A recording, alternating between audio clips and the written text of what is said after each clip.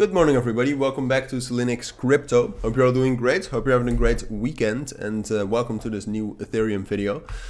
Wanted to do a quick update after yesterday. We did manage to find some support and even some bullish momentum. Not as much as Bitcoin though, but we recovered a bit from that 1820 and 1840 level.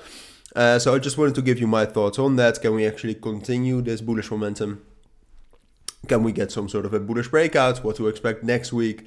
Basically everything you need to know on the short term about Ethereum, at least in my eyes.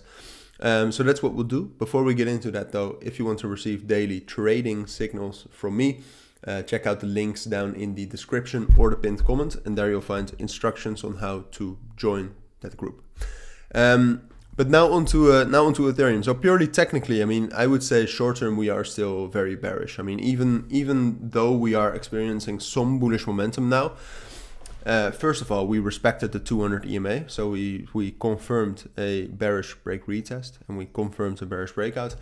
And altogether, I mean, I definitely do think it's possible to get some recovery today so that we can get up a bit more. But then at around 1895, you'll start encountering a lot of resistance levels with the 236 fib. Around 1940, there's even more resistance. So at the very most, we spike up there. But at this point of time, I do not think we can break above that. Now, that's a little bit of a risky thing to say because the Sunday afternoon is usually the moment that kind of institutions and whales start buying rapidly or selling rapidly. So if all of a sudden you see a huge bullish move happening and a quick one, right? So that you actually see the price going up on the 15-minute time frame rapidly. And then we get to 1940, then that might be the case that we break above that. All right, that's a possibility. I'm just telling you because it's realistic and it's a possibility. I'm not expecting it. All right, I just if you see the price like rocketing, something like this. So if you see a move like this, then don't sell at 1940.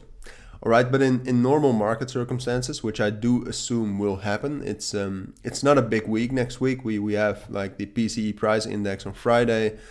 We have initial jobless claims on Thursday and new home sales on Tuesday, but altogether not a huge week. Dollar strength index is not moving a lot, so I do not expect that.